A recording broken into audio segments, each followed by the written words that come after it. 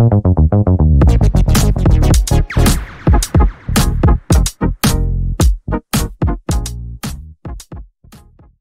podcast. This is probably my most anticipated, most waited podcast. Today I'm here with my boy Chris from All Star Chris.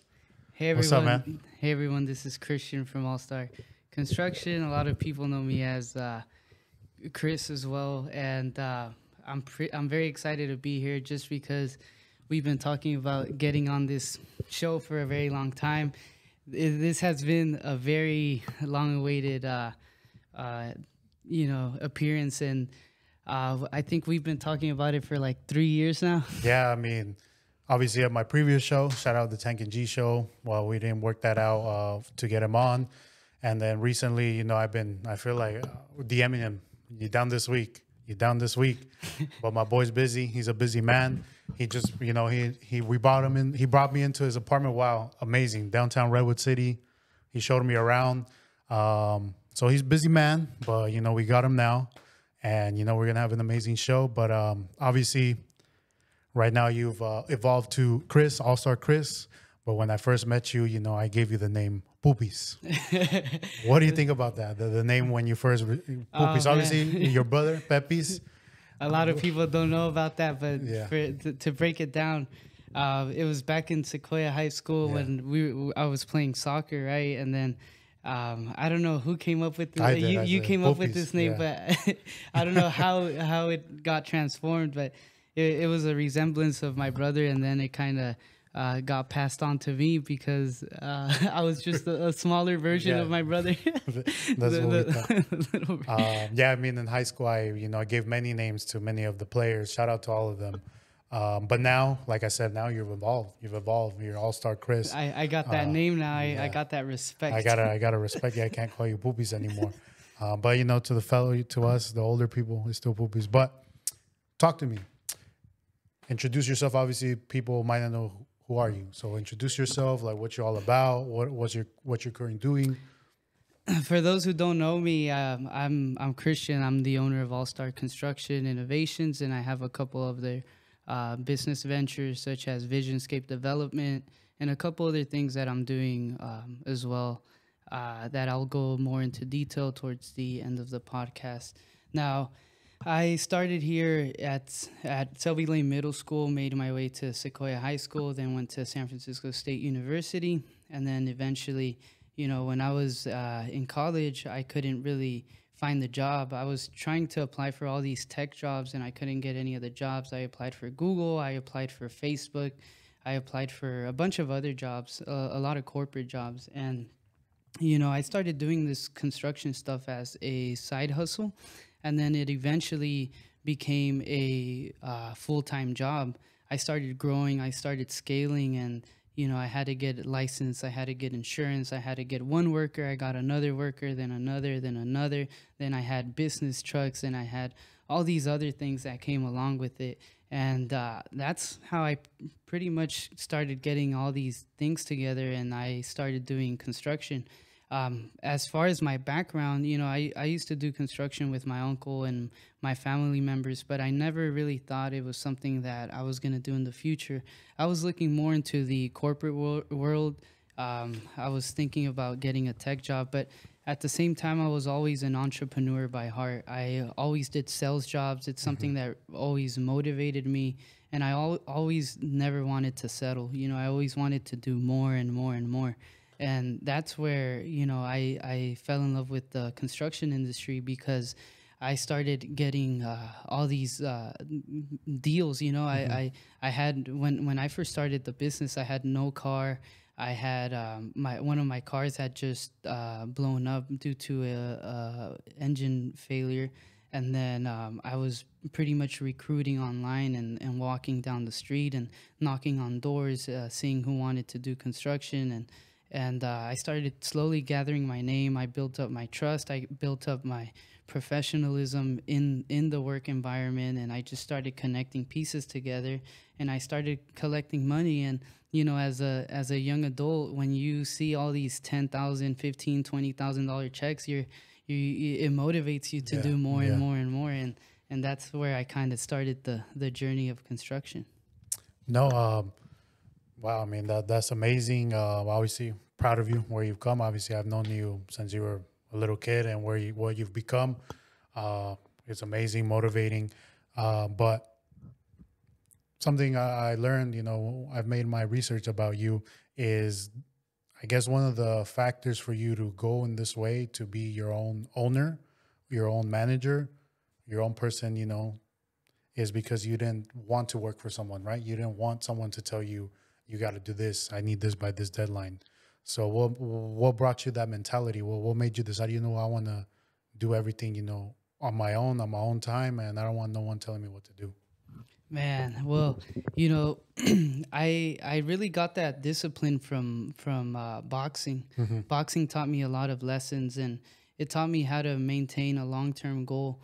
I mean, when you go into the ring with someone, you're literally going face to face with someone with hundreds of people watching, and you're going into the ring, and you have to make sure that you're disciplined because you have a lot of people watching you, and you have to kind of hold it down for your Yeah. gym, and you don't want to upset anyone. So that was always my mentality, as far as like never settling. I always wanted to do more. Every time I went in the ring, I made sure I was 110% extra ready, Hmm. and I always prepared for more than what I should. So going back to your question, as far as like the discipline and the what made me not want to work for someone, it's pretty much knowing that I had more in me. I didn't want to just have a regular 9 to 5 job. I wanted to help people. I wanted to be the guy that broke the curses, the generational curses. I wanted to Hmm. be the guy that that is able to buy a house for my mom, for my family, Hmm. is able to support my community, give back Right. to schools, give back to, and it just feels very great when you can do all those things. And a lot of the people that taught me that were the programs I was in high school. For example, Summer Search, Hmm. Upward Bound, the Electronic Arts Academy. A lot of people donated to those nonprofit programs, which made me realize how worthy I was of to make something else more of myself, and not just take that for granted. Because I grew up in a very bad neighborhood, so. For me to prove to the younger adults that I can do it, you can do it too, regardless of your background. That was a very important message for me, and that's what really kept me going, and kept me, not settling, not wanting a job. I just knew I had more in me. Um, Another thing I heard, right, and which leads to your mentality, right, was in high school, obviously, I guess, how did this happen? So a counselor spoke to you and told you, I don't think you'll make it in college. Like, I don't see you taking that Yeah. path. And I believe, right, that your mom, obviously didn't want to take that as an answer. So she went to San Francisco State, talked to someone there, asked them, what can my son do to go to a university, a 4-year university?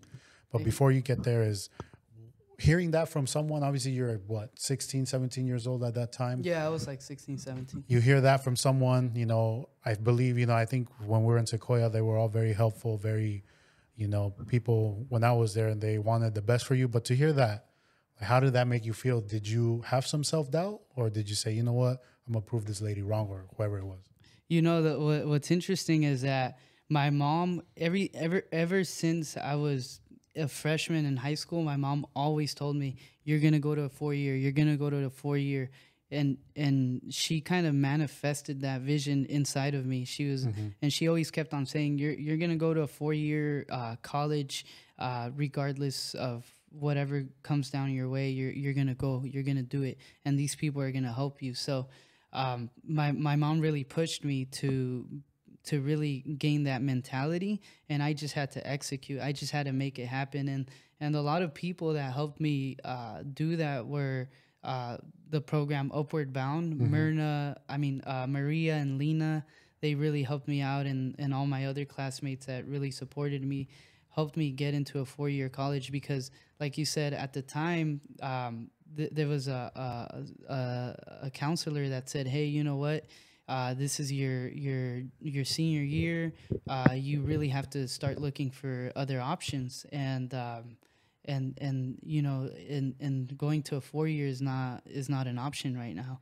And I still, even I took the SATs. I didn't do so well. The thing about me is that I was never the best student, but I was never the worst. I was always the one in the middle. I was always a C student. And it wasn't because, you know, I was never book smart.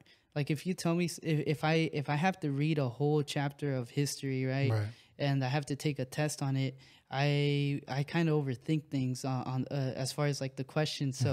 So I was never a good test taker, but I was always a hard worker, and that's what really differentiated me from going to college. That extra push, and at the time I was also doing boxing, and I was doing programs after school and all that good stuff. So just having a very busy life really impacted my success in school. But all the people that were really around me were the ones that supported me to get to over that loop. But you know, it all comes down to your mentality, how you envision it. I know Conor McGregor says, you know, if I can see it, I can achieve it. And that's sometimes what it takes, you know, that person to give you this vision, or yourself to give you that vision, and you kind of go for it, you strive for it, you chase it, and you make it happen. And you make it happen because you make it happen. So until that last day that, you know, all my friends were graduating, I still didn't have a acceptance letter. I had all rejection from East Bay, rejection from UCLA, rejection from UC Davis, and the only school that was left was San Francisco State. So that was the only opportunity that I had, and I hadn't heard from them. So I remember one of my friends was graduating, and her dad came up to me, and she was like, and he said, "Oh, look, my daughter's going to this university. Where are you going?" And I felt ashamed, man. I felt ashamed, and I remember that day because you know, I was graduating, and I was lost, you know. And then I talked to my mom, and she was like, you know what, Christian, we're going to go to San Francisco State, and we're going to talk to someone, and we're going to make it happen. So we drove up to San Francisco State. We had never visited the school before, and this was literally the last opportunity. So we got there, we went to the counselor's office, and we talked to this guy named Justin. I still remember his name, Justin. Asian guy, and we talked to him, and he was like, "Hey, Christian and Maria, I'm glad you guys came over here. There's a lot of students in your situation. You guys try very hard, and you know, you might not be the best student, you might not be the worst, but I can tell you have a good work ethic because you came all the way over here to prove to me that you want a chance to be in this school, and that shows me that you're hungry." So sooner or later, he said, I'm gonna let you guys know what I can do with your application. So a couple of days later, I received a call from Justin, and he was like, "Hey, you know what, Christian? You got accepted to San Francisco State." And I remember I was shocked. I couldn't believe it because, you know, this was my last chance. And if I wouldn't have gotten accepted, I mean, I would have gone to community college or something. It just probably would have took me longer and stuff. But that was my mentality. I didn't see community college as a backup option. I just wanted to go straight to the 4 year because that was just what my parents had told me. And I got accepted, and I was super excited. I got accepted through this program called the Educational Opportunity Program, EOP. Oh, yes. And they had a pre-program. So if you pass that pre-program, then you can get accepted to the school. And I passed the pre-program. I got accepted. And then I had a very tough time in college as well. The first semester, I got academic probation. I was this close to getting kicked out. I got out of it. I got back in it. I got out of it.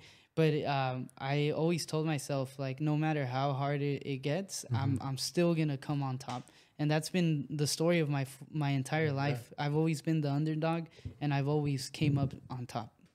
No, I mean, yeah, I agree with that. You know, the underdog, even, you know, back in high school, we played soccer, right? You know, you playing soccer with us, and, you know, back then you were smaller and stuff. but you would still score. You would still find a way to make it work. And like you said, that's been the story of your life right now. And it's very, hearing your story, it's like, if I'm honest, I'm the complete opposite of you. I'm more of I was always smart. I was a great test taker. I didn't have to try hard enough because it was just easy. But what I didn't have that you have was the drive. If I were to push myself even harder, man, what could I have been, right? So that's after years, obviously, as older I got, I started to want to have that mentality. And one of the things that we used to do a lot was the boxing, right? Obviously, you boxed, and when I would see you at the gym and you're like, you want to get like a better workout, I'll teach you. And, before I didn't know how to throw a punch. I mean, I fought southpaw, even though I'm right-handed. And, then you taught me, and just now working you out could with knock you. someone out, man. Yeah, I could. I mean, I haven't been boxing, but I want to get back into it. But man, those workouts were amazing. And like I said, it's just with life, right? We get different challenges, different things to learn. And it's always the mentality. If you believe that I'm the worst, I suck, I'm not going to achieve it, well, you're not going to do it. But if you believe, like you said, that, whatever it takes, I don't care if I have to not sleep, not eat, I'm going to take care of this fucking shit. And I'm going to get it done. And that's the mentality all the greats have, in sports and life. Like they breathe, sleep, whatever they need to get done. And, sharing that with the people, I hope it motivates you, someone, that's younger, to be like, you can do it no matter what. Like, even your parents might even tell you you're not good enough, but you just have to have that mentality to say, I am, and I will get it achieved. Exactly, and that's with Napoleon Hill. He had a great book, and he interviewed one of the top 100 most successful people in the world. I think it was the top 100, and what he found out in a lot of people is that they all manifested a belief and they made it happen. And that's exactly what you were talking about, that if you can imagine something, envision something, and you really believe it, like deeply actually believe it, then you can make it happen. So touching on that, so do you do a lot? I know I've seen you on your social media, you do a lot of networking. You've been talking to Tom Brady's dad, right? Stuff like that. Do you like read books? Do you listen to like audiobooks or stuff like that? What the greats do for you to, try to get that same mentality? You know what? The first 2 years of business, when I first started my business, I read a lot of books. And before I started my business, I kind of started this manifesting stage where I read like 5 books, and the 2 books that really helped me out, with which my mentor Ernie pushed me to, are Think and Grow Rich, and then the other one, the one by Napoleon Hill. I forgot. Yeah, the one you mentioned. Right? Yeah. So those 2 books, I'll send you the thing, and maybe you could put it. But those 2 books were the 2 books that really got my mind going. And what did those books like talk about, or what's the premise? It talked about, the other one was with Robert Kiyosaki.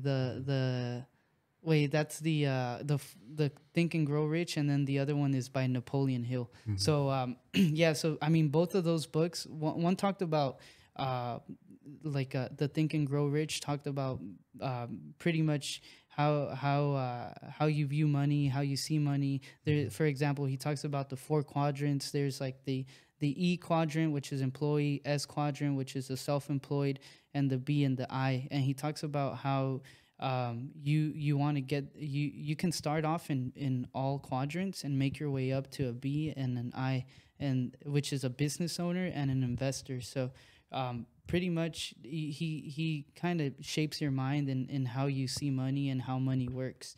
The other one, Napoleon Hill, just kind of talks more about the manifesting part of it. So those 2 books really kind of helped me get a little more driven towards my goal and kind of started shaping my mentality before I went to business, because I knew it was going to be a war. I knew it was going to be tough. The first 2 years, I think that the first 4 years, I think it's like 50% of businesses fail or something like that. Yeah, that, and I believe like the first 3 years, it's no profit, you know? Oh, It's, yeah. It's just, you know, you're just trying to get by. You're just right? trying to get by, yeah. But then after that is where you Yeah. see that fruition, the benefits. Exactly. But getting to that, All Star Constructions, where did this come from? Where did you be like, you know what? Well, obviously we missed a lot. You try to do a lot of things, but where did this like drive to do this come from? Yeah, so the drive that All Star Construction came to, so 2 years before I actually started All Star Construction, me and my business partner Victor were talking about starting a construction business.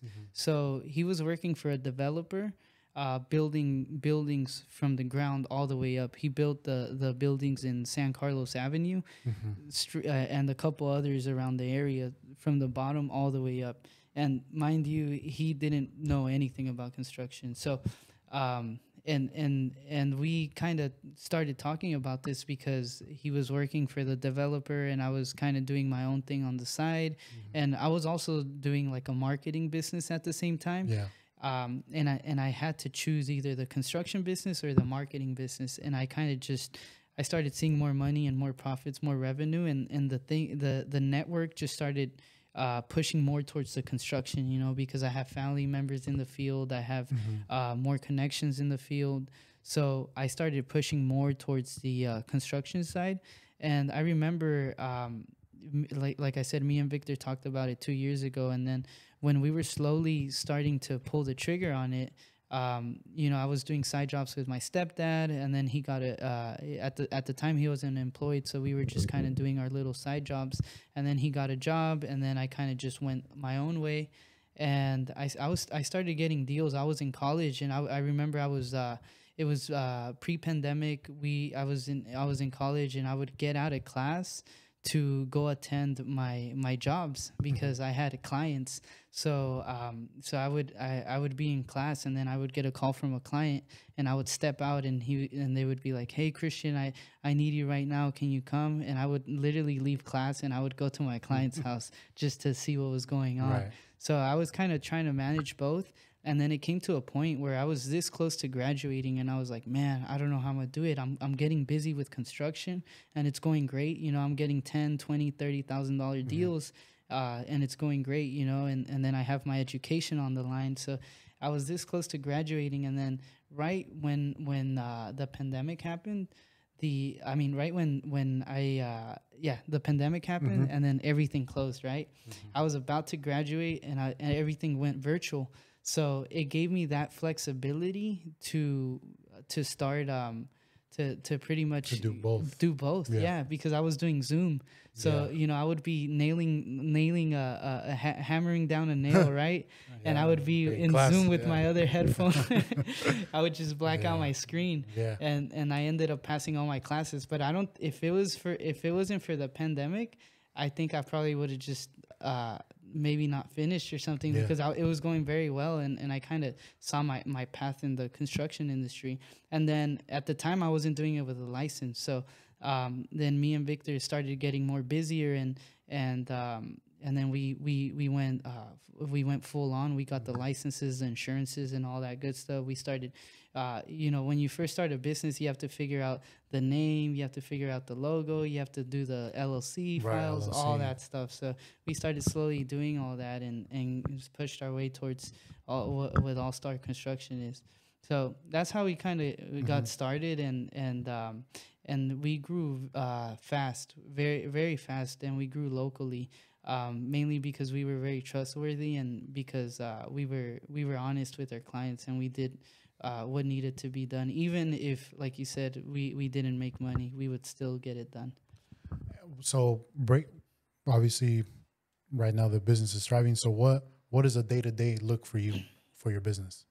So people get an idea of like, you know, what do you do?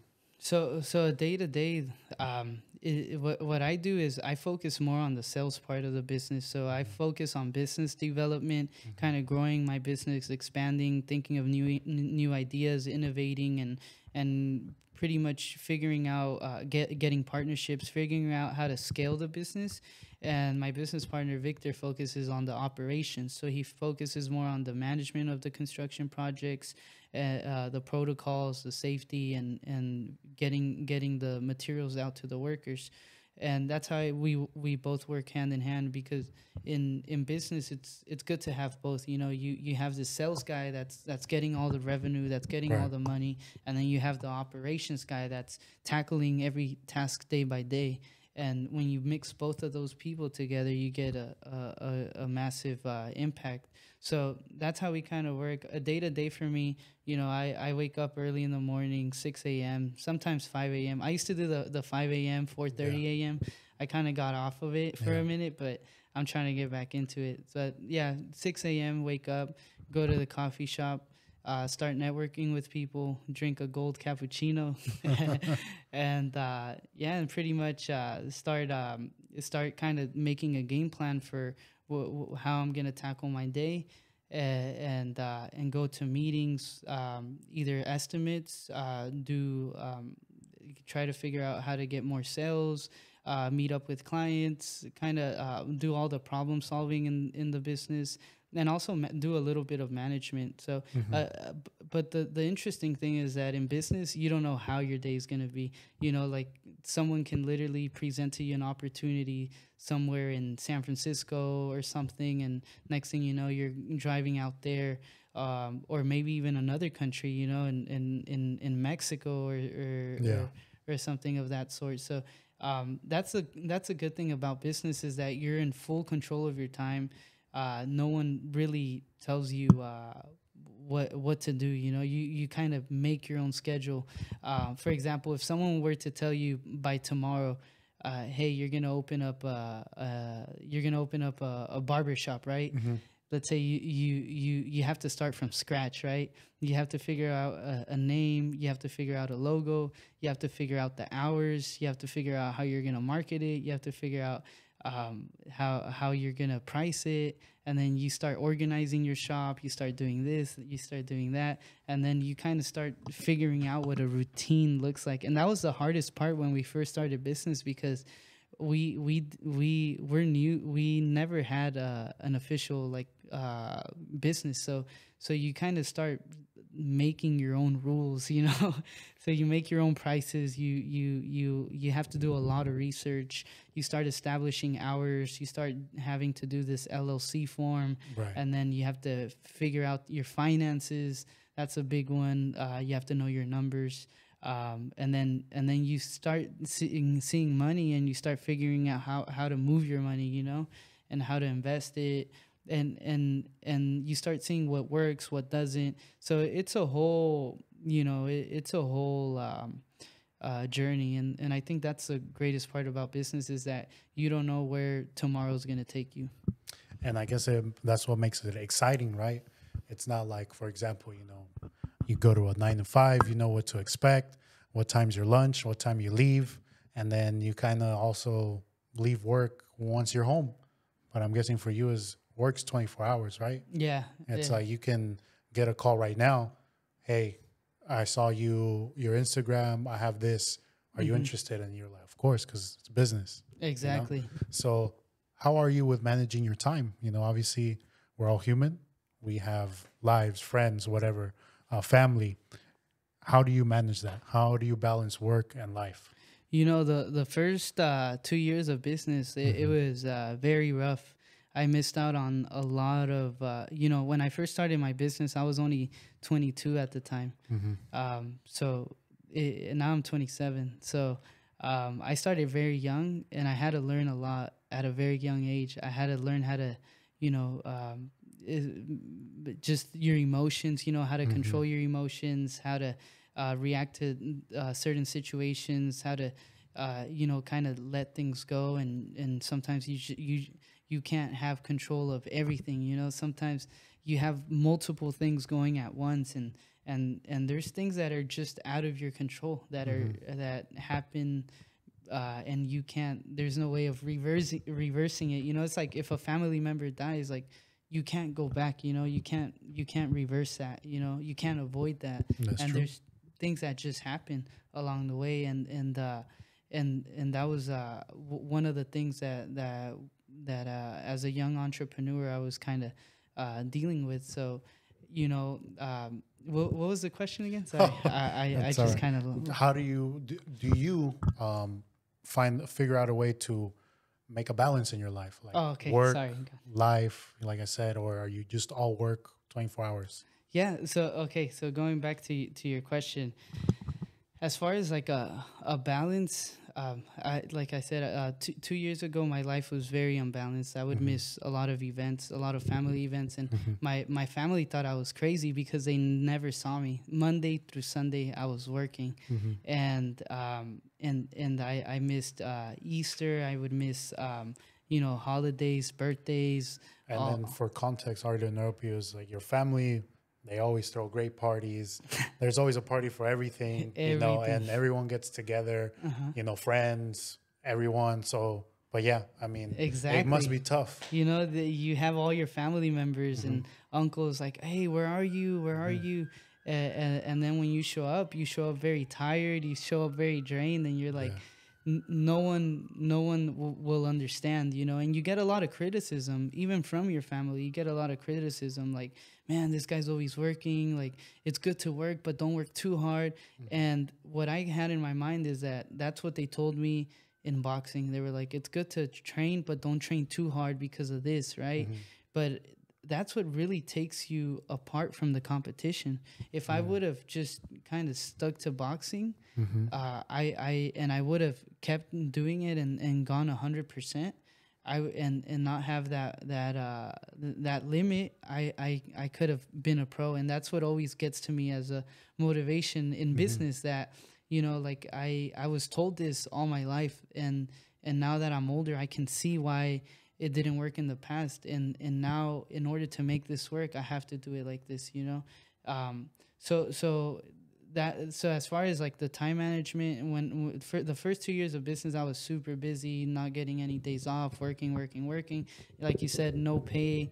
I wasn't getting paid for the first 2 years of business, and it was a very tough time. I was getting by the first year of business because I was collecting unemployment because of the pandemic, right? And then the second year, I was splitting my check with my business partner. He was working a full-time job, and he gave me half of his salary to get by. And we just had this vision that we were gonna make it work, right? Regardless of the circumstances. So now, as a fifth year business owner, I can see things from miles away. I can see things from a distance, right? I know when a good deal's a good deal. I know when a bad deal's a bad deal, and I know when to use a specific amount of energy towards a goal. So as far as the time management, it's still a little tricky, right? Because you have unexpected things that are always coming your way. But now I feel like I have, how do you call it? I call it standing money. Standing money is like where I'm at a job site, and I could stand at the job site, and I could think, you know, I could be like, okay, this has to go over here, this has to go over there. Okay, we're gonna do this. Or you know what? I don't like it like that. Change it this way. So now I have the ability to do that. Back then, I would be rushing. So I would be like, hey, no, we got to do it like this, and we got to do it now. Not taking shortcuts, but just kind of more on a panic mode, you know. Right. Like now, it's like you can gather yourself, really process, think about it, be you know, have a plan. Exactly. And not worry about like, yo, I need this job done because this job's gonna pay for the next job. Exactly. Yeah, and it's kind of that development field, like kind of like if you look at Cristiano Ronaldo, right? You look at how he used to play back then. He would be this speedy guy. He would do these tricks and all that stuff. And now if you see him play, he doesn't risk himself too much to not get injured, and he looks for these specific opportunities. You know, he cuts in when he needs to cut in. You know, he looks for those crosses. He looks for those goals. Well, yeah, I mean, his evolved in the game. Obviously, before when he was younger, he was a winger, but now he has transitioned to a number 9, a striker. So less movement, more going into space, taking advantages. So, but it all comes with wisdom, getting older, and you know he's been playing soccer for what 25 years. So now Crazy. you're in this 5 years. You know your way around. You know Yeah. know what to do. You know, like you said, The what is right, network. what is wrong. Exactly. You know what needs your full attention and what you can delegate to someone else to take care of. Exactly. That's exactly how it is. And also your network, like the network of people that you meet, kind of also teach you valuable lessons, and they also teach you how to look at life. I have a friend, his name's Armando, and he's like, Christian, relax. Why are you stressed?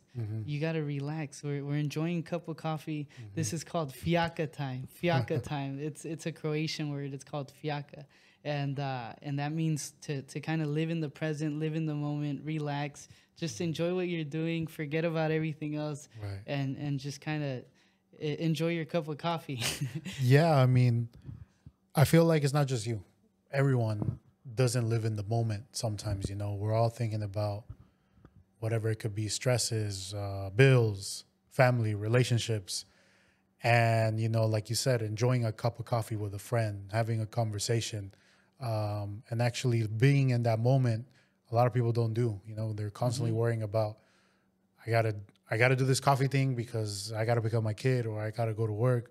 Like, if we all were to live in the moment, enjoy it, because tomorrow's not promised. Exactly. Tomorrow is not promised. Tomorrow, that friend might not be there anymore. That whatever. So just enjoy it, savor it, and you know, live in the moment. Exactly. And you start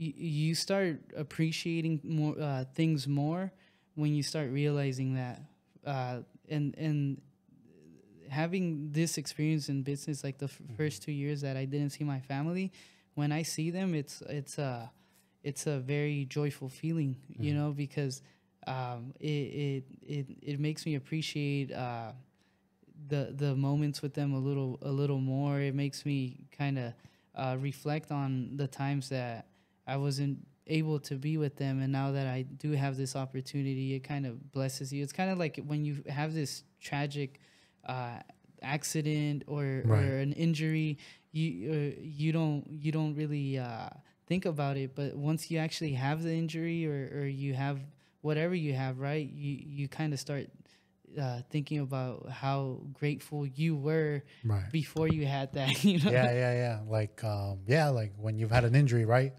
You start thinking, man, I remember when I didn't have the injury, I can just walk or run. So, but yeah, that's good. How does someone like you, have you faced adversity, and how have you overcome it, or how has it affected you? Has it brought you down? Have you ever felt like, obviously right now you have this positive mindset that you can do anything you put your mind to, but have you ever been in a place where you're like, I don't know if I can do this. Like, I don't believe in myself right now. Man, I think since a child, I've faced adversity. Just the where I grew up, man. A lot of people, you know, I was living with in a bad community with drug abuse, violence, and a bunch of other stuff. And you know, a lot of the kids that came out from the same area don't really get the opportunities that I have received, and most of those opportunities I kind of also created them for myself because I saw all those things happen and overcame them. So I mean, all the time, man. Growing up, also, at the beginning of my freshman year, my parents were deported to Mexico.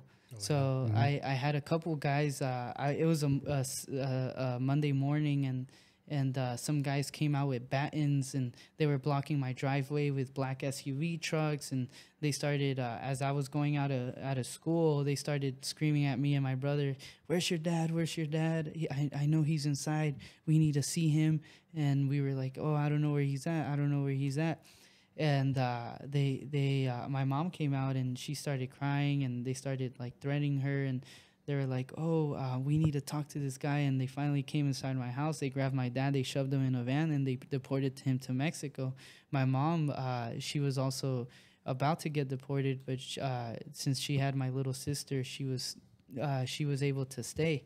But you know, all those challenges helped me really create a very tough skin, you know, tough mentality, because as a young adult, you know, not a lot of people go through that, and you wouldn't expect those experiences to happen to you either. Right. But you kind of live through it, you kind of grow through it, and it made me kind of mature a little faster than the regular people, right?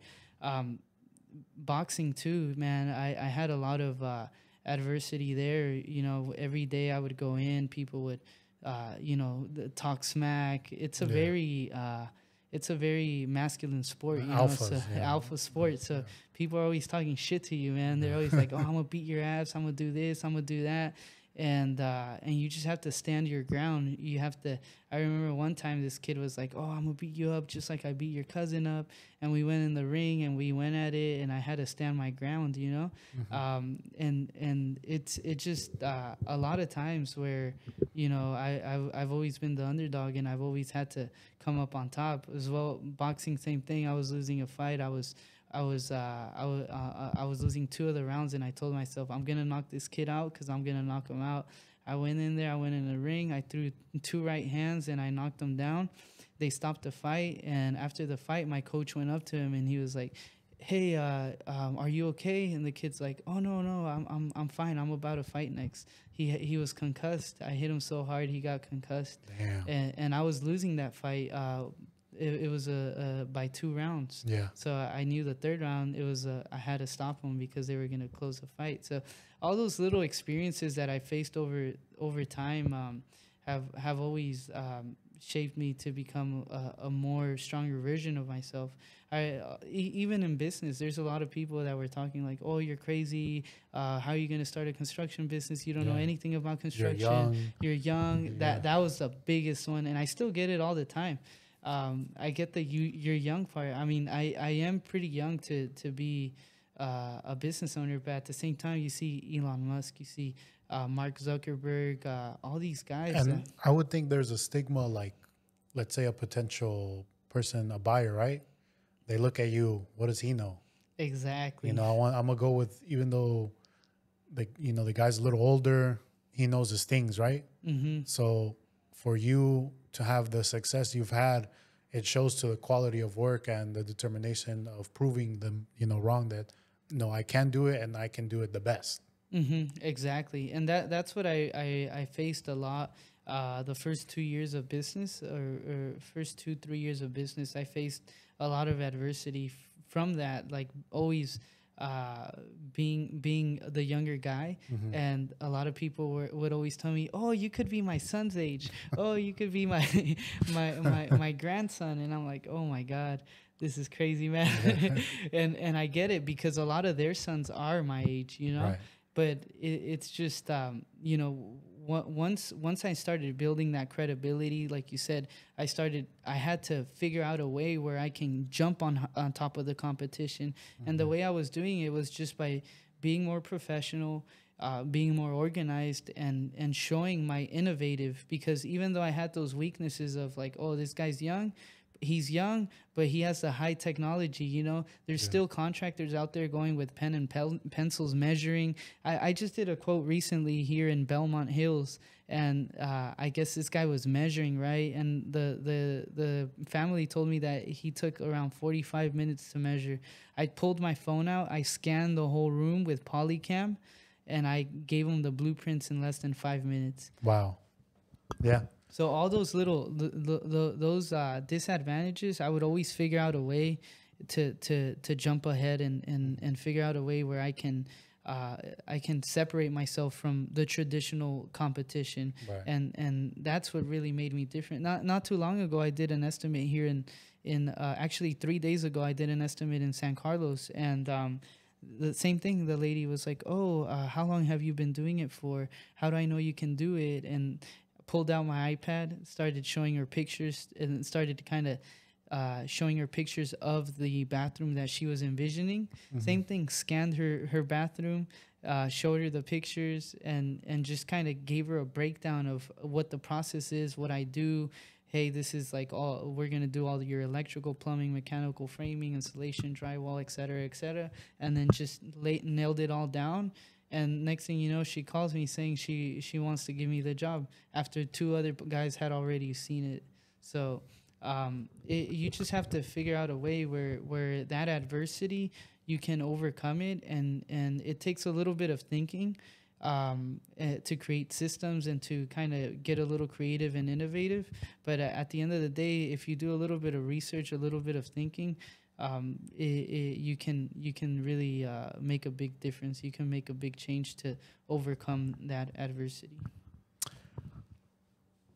So you've obviously right now amazing with the construction doing that, but that wasn't your first thing, right? You know, I remember you had the YouTube. You wanted to be obviously you said a boxer, and I remember you also were into music, right? Yeah, I was. You had into your music. studio. I remember in the shed. Yeah, you had to build it. It was nice. Obviously, and ever since I've known you, you've always like been innovating yourself. Like, I want to do this, I want to do that. Where do you think that comes from? Like, are you just something catches your attention and you're like, you know, I want to do that, and I know I can do it? Yeah, man. I think a lot of that innovative, you know, in your early 20s, you kind of don't know what you want to do.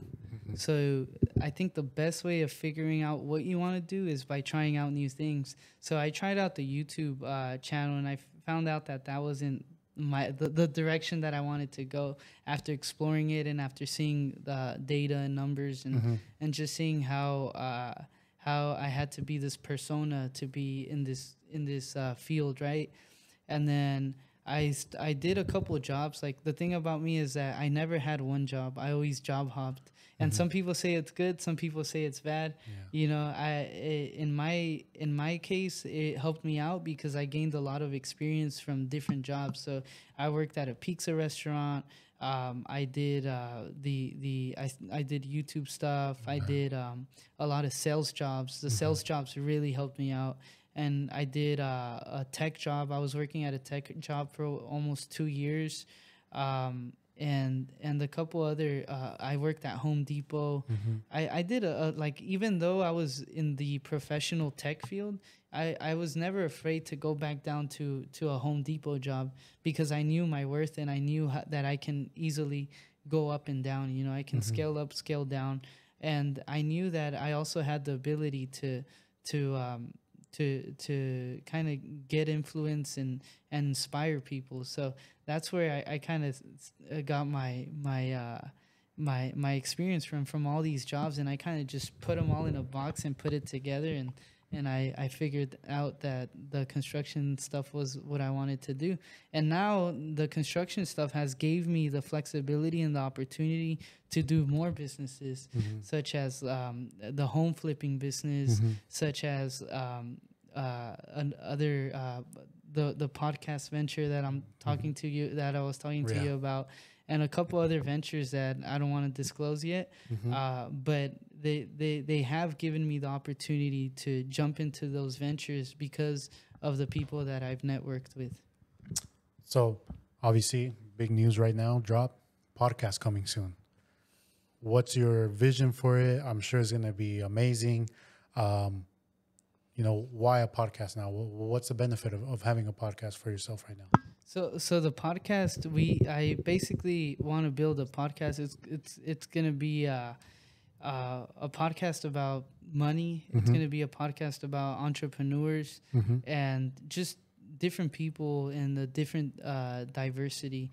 And I have the network to reach out and make a couple phone calls to get people in a nice area and get people that are like musicians and actors and a bunch of other diverse networks. So I felt like why not do something with that network and kind of scale it and see where it comes up with, where it goes from there. So it's more of it's more, and it's also about teaching people, influencing them, and kind of teaching them about money as well. So that's the way it's heading to. It's called I won't disclose it, actually. Don't disclose it, yeah.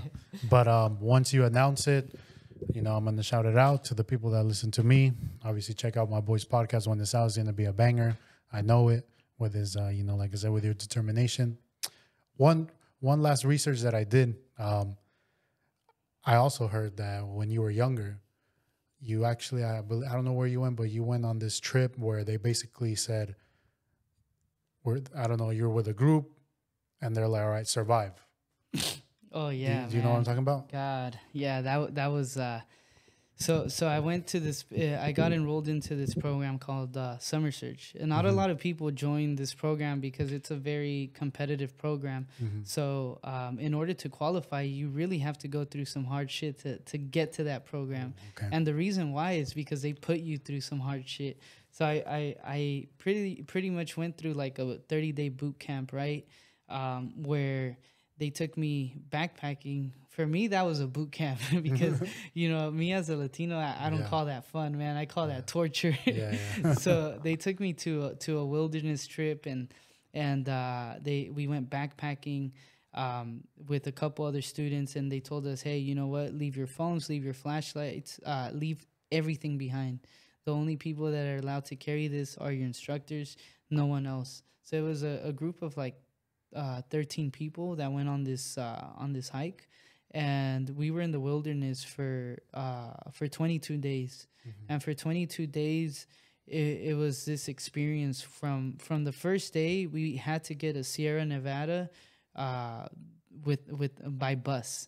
I had never been to Sierra Nevada. Imagine they give you a map and they're like, you have to go to this point right here, and you have to get here by this time, and a bus is gonna pick you up and take you up to the hills. See, I thought you were talking about the beer Sierra Nevada. Like, get a Sierra Nevada. Oh, you can just go to the 7-Eleven and they sell them right. So go to Sierra Nevada, the place, and figure it out. Damn. So they basically dropped me out, and I took a train to a bus, and the bus took me up to a hill, and then they dropped me off to a random location, and they were like, all right, this is it. You guys are the lucky 12, and you guys have to go out in the wilderness for 22 days, and you have to show me what you're about.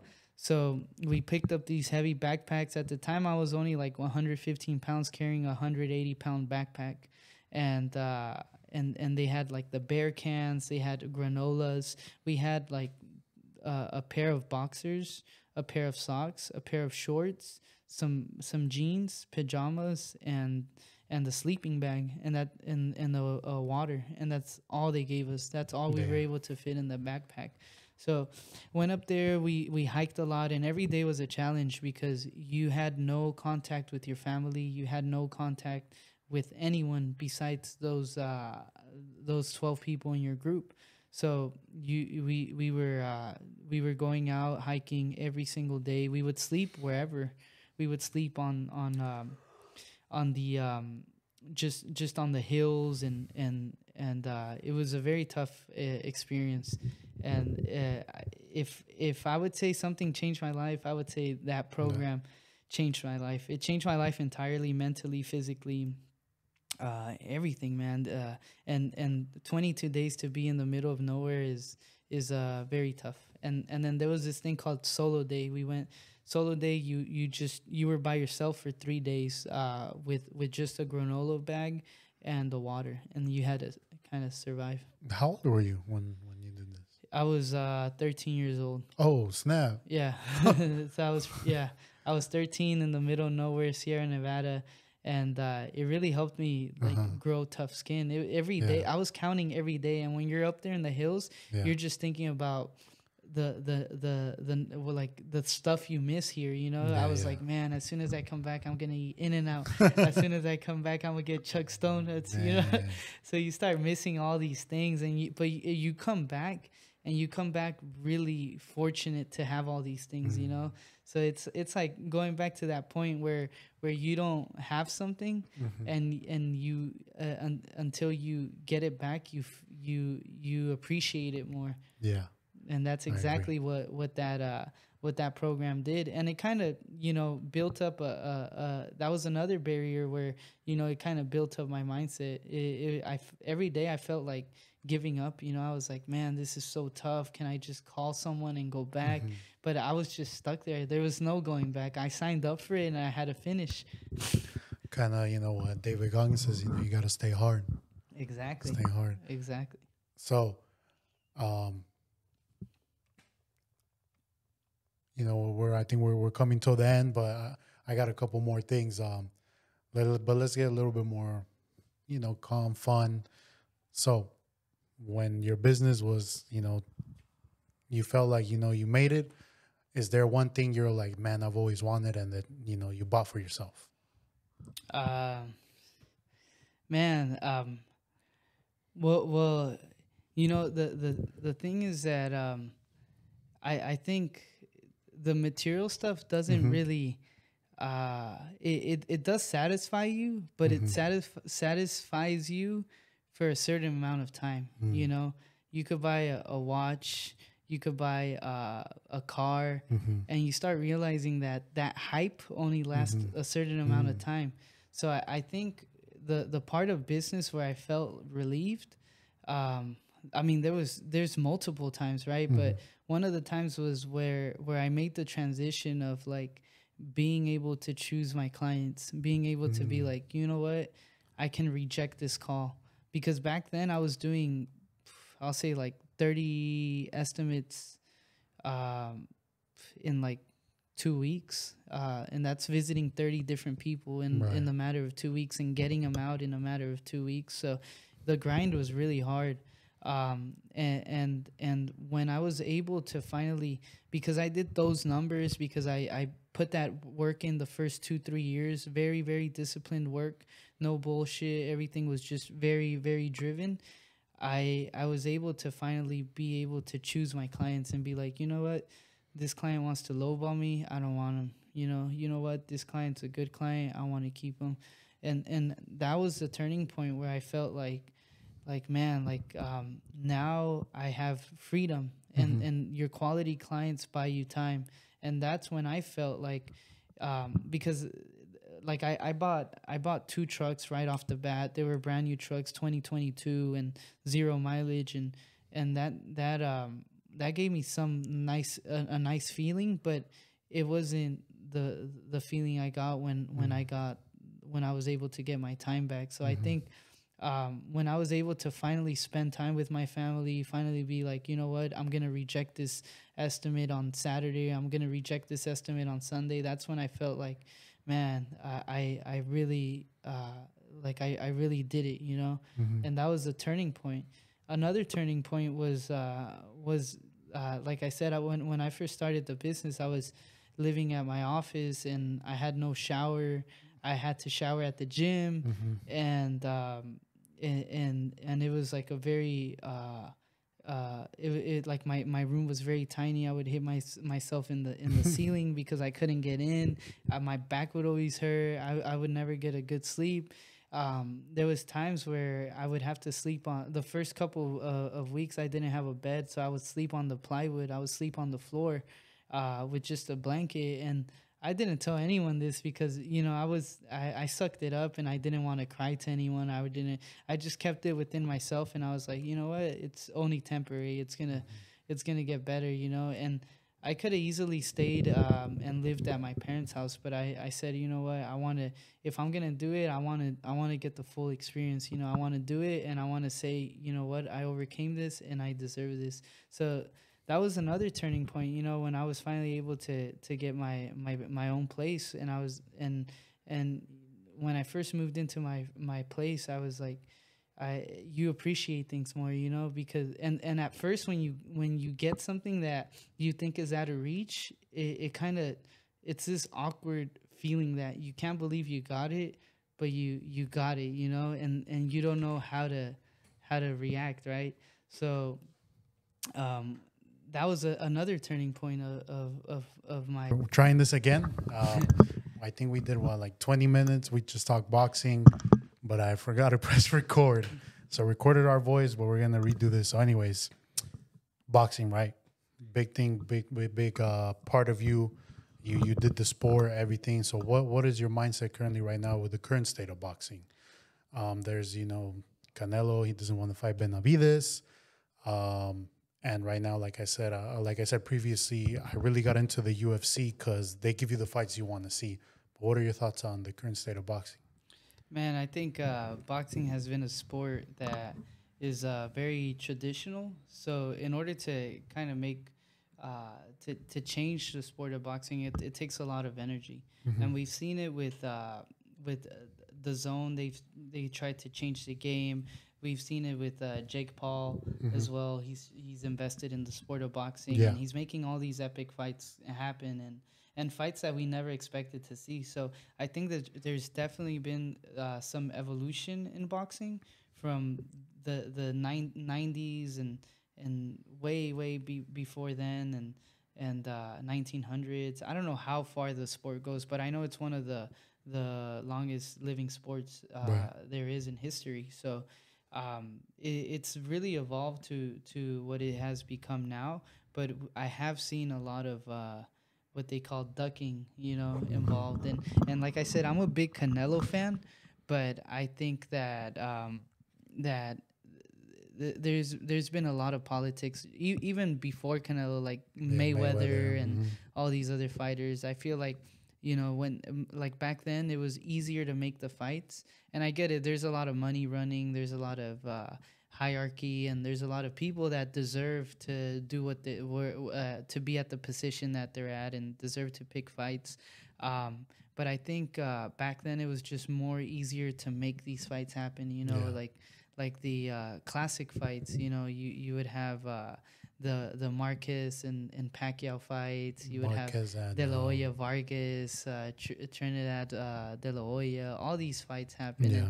and sure there was a little bit of negotiation, but I think it was more of the pridefulness. Like Yeah. you did the fight because of your bloodline, because of your culture, because of your flag, and Right. and you had to hold it down, and you had to make these fights happen. And I feel another thing in boxing right now is that everyone wants to keep the zero. Oh You know, yeah, the 30-0. the undefeated record. And back then, like you said, people weren't afraid to lose a fight. You know, we're talking old school days. Like Muhammad Ali lost, but he would fight. You know, he fought Joe Frazier. He fought all the greats, right? And they would fight each other. You know, one would beat the other, and the other one would beat the other. So it was always that constant competition. And like you said, the pride of like, I want to fight the best. Now is all marketing. You know, as everything now is my brand. What was Mayweather's brand? Obviously money, but no one can beat me. I'm 50-0, 49-0. People try, but they can't figure me out. That's why we watch. You know, I watch because I can't wait to see him lose. Exactly. That's why I was watching, and that's what boxing. You know, it's a business. It's marketing. It's they want to sell the fight, Yeah. and Canelo, he has to do what's smart for him. But as we were talking about this earlier, I think for his legacy, he needs the Benavides fight to solidify him. As I was mentioning before, Canelo, he doesn't honestly have to do anything anymore. He's one of the greatest in my generation. The fact that he still trains, when he doesn't have to, he's made so much money, but he still grinds like he has nothing, is what, we're all Canelo fans. Exactly. I'm a huge Canelo fan. He was one of the reasons I started boxing. I would watch his fights when I was a kid, and this guy, I remember Golden Boy would always promote him, and he was a good fighter, and like you said, to be training since you were like 15 as a pro in Mexico all the way to your career now. He has over like 40 something fights, and he's lost only a few fights. And the ones that he has lost have been with great fighters. I The mean, he only lost Mayweather, twice, right? Bivol, Mayweather and Bivol. and then he has a draw with Triple G. And Triple G, Yeah. yes. And some say, he probably lost one of them. Yeah. But one thing we mentioned earlier that we were talking about was, even though he lost against Bivol, he went up in weight. He tried strive for greatness, but he still unified the 168, Exactly. division. And he has, like I said, to us, he has nothing to prove, but to go on top beating Benavides, who I think, is probably in his next great opponent. Yeah. Something we would want to see. And that's why, with the UFC right now is, man, they give you the fights, the best going against the best, no ducking. Dana White doesn't F around. Dana White is doesn't. a savage, man. That guy, he's a straight up, he's an OG, man. Dana White, you got to respect that guy. He makes the fights happen, and he's just evolved the MMA sport to the UFC sport to a whole nother level. Like, I remember watching the UFC before they even wore gloves. I was watching that as a kid. Yeah, they would wear shoes. Yeah, the old ones. But I think Dana White saw an opportunity during the pandemic. There was nothing, no sports, no TV.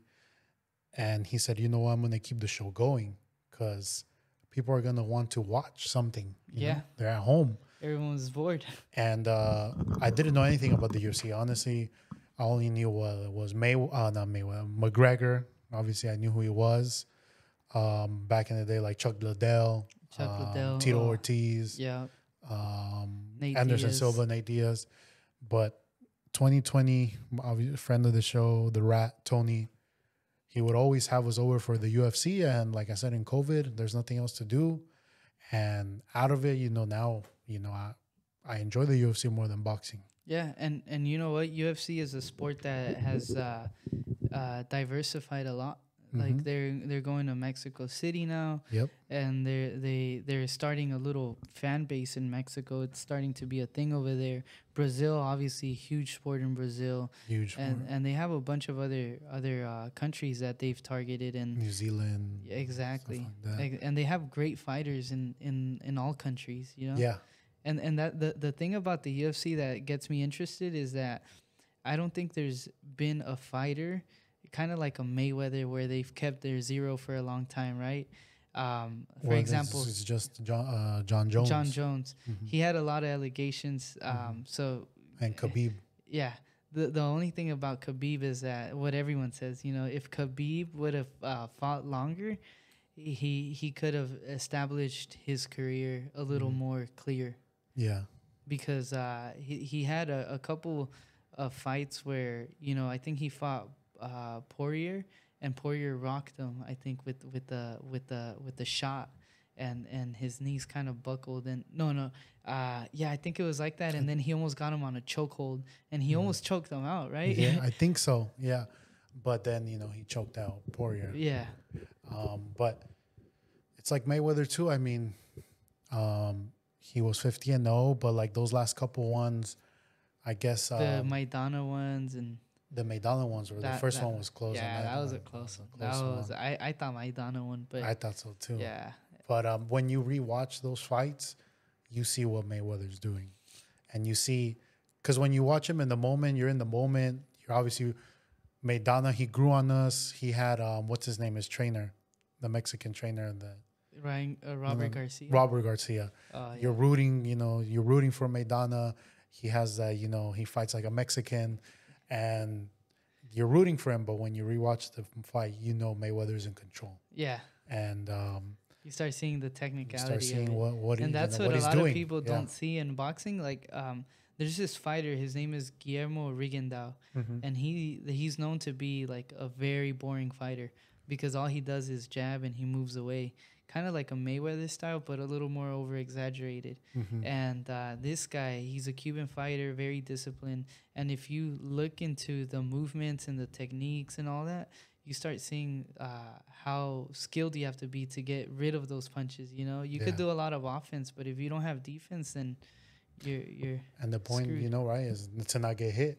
And Mayweather was the best of that. Exactly. I think what maybe like Sugar Shane Mosley is the one that hit him hard. Oh yeah, yeah. Him, and then earlier, I believe, right? And that's what kind of gets you in that like wanting to watch Mayweather, because everyone's like, oh, I want to see this guy lose. I want to see this guy lose.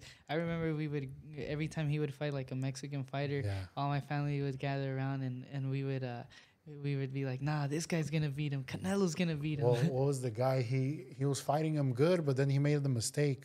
Victor Ortiz. Oh yeah. Right, Victor Ortiz, the headbutt. Yeah, And I remember we all were watching that fight. Yeah. This guy just headbutts him, and all hell broke loose. But before Canelo, I remember you were a big Pacquiao fan too, right? Oh yeah, I was a big Pacquiao fan. Yeah. Pacquiao, this guy, dude, his footwork, his speed, his work. I think every boxer's work ethic is unmatchable, man. Even MMA, man. Yeah. I mean, all these professional athletes, you know, like you look at the level of training that they do, and I mean, you're getting ready for a war, you know, you're getting ready to go in there and take punches, and let me tell you, those punches after a fight, you start feeling the swollen. Mm-hmm. Like, you don't feel it during the fight, but after the fight, you start feeling your head hurt, you start feeling your migraines, your eyes start getting swollen, and they might be like little scubs, little nicks and stuff. They add up, and you start kind of feeling them after the fight. Like death by 1,000 swords. They hurt, man. They hurt.